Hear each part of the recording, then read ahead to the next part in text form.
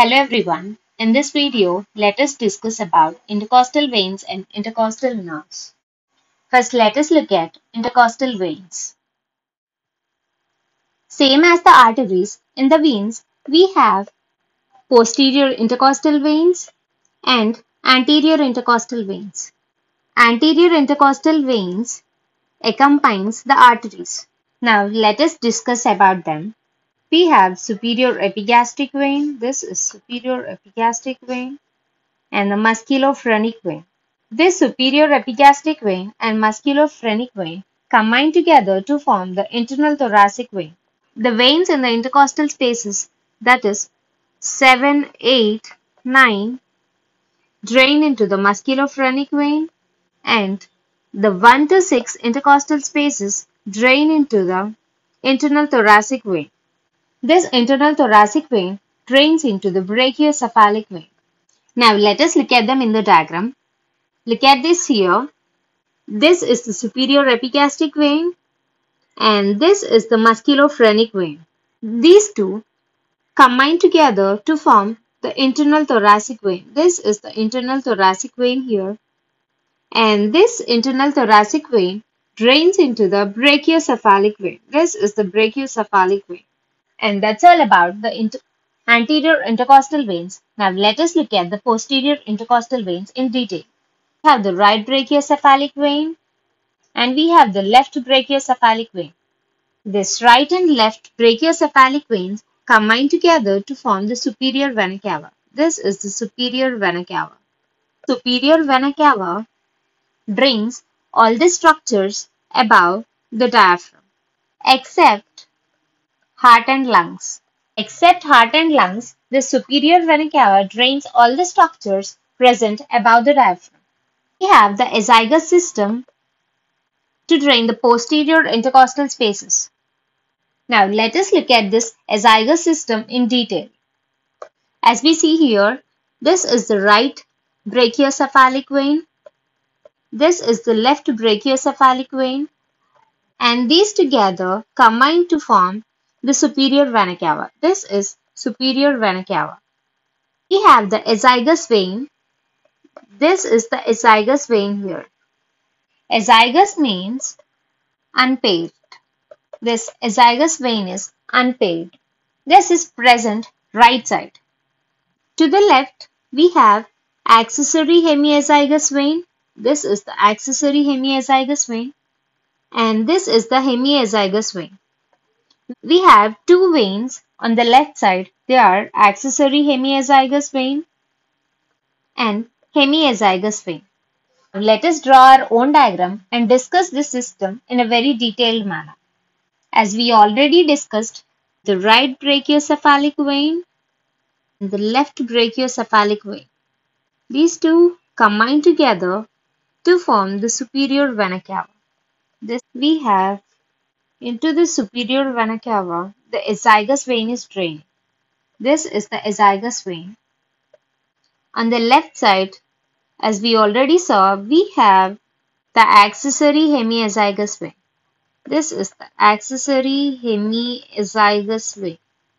We also have hemiazygous vein. This is hemiazygous vein. As usually, we have the first intercostal vein. That first intercostal vein drains into the brachiocephalic vein.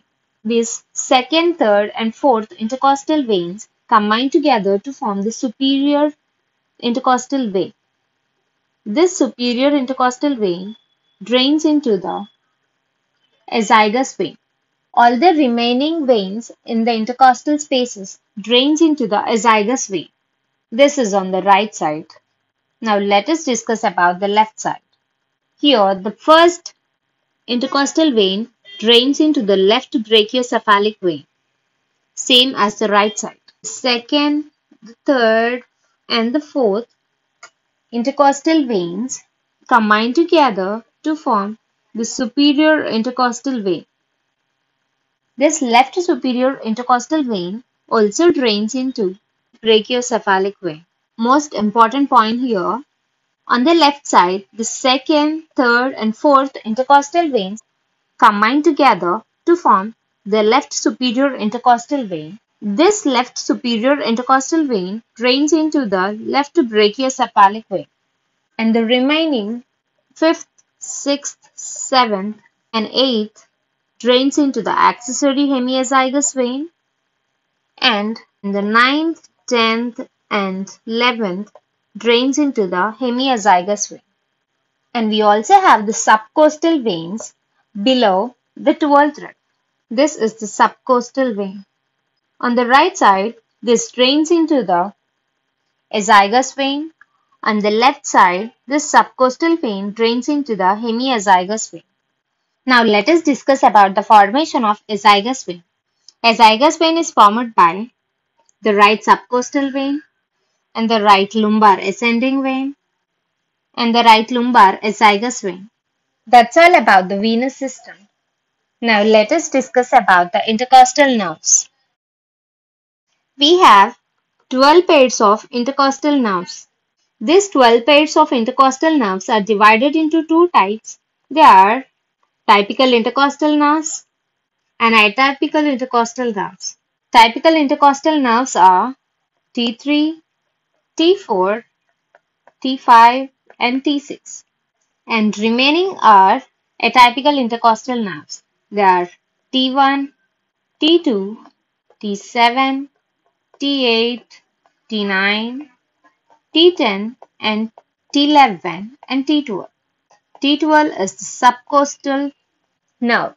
They are called as typical nerves because typical nerves should only supply to the intercostal space. This supplies only to the intercostal space, not to any other organs. That is why these are called as typical intercostal nerves. Now let us discuss about atypical intercostal nerves. T1 intercostal nerve supplies to the intercostal space, also contribute to the brachial plexus. T2 intercostal nerve is also called as intercostobrachial nerve as it also supplies to the upper limb. T7 to T11 intercostal nerves also supplies to the abdominal wall. T12 intercostal nerve also supplies to the abdominal wall, also the skin on the buttocks. That's all about the typical intercostal nerves. These intercostal nerves gives rise to the lateral cutaneous branch. This is the lateral cutaneous branch here, and also the anterior cutaneous branch. This is the anterior cutaneous branch. Anterior and lateral cutaneous branches supplies thorax and abdominal walls. They also gives rise to muscular branches as they supply to the muscles of thoracic wall. And they also gives rise to the posterior ramus. This is the posterior ramus. Posterior rami runs posteriorly and supplies to joints, the back muscles, and the skin of posterior thoracic region. As we see in the diagram, this lateral cutaneous branch pierces the two muscles. They are external intercostal muscle and internal intercostal muscle. And the anterior cutaneous branch pierces internal intercostal muscle and external intercostal membrane. And that's all about the video. If you like the content, please do like, share, comment and subscribe to my channel. And if you have any doubts, please do comment down in the comment section below. Thank you for watching.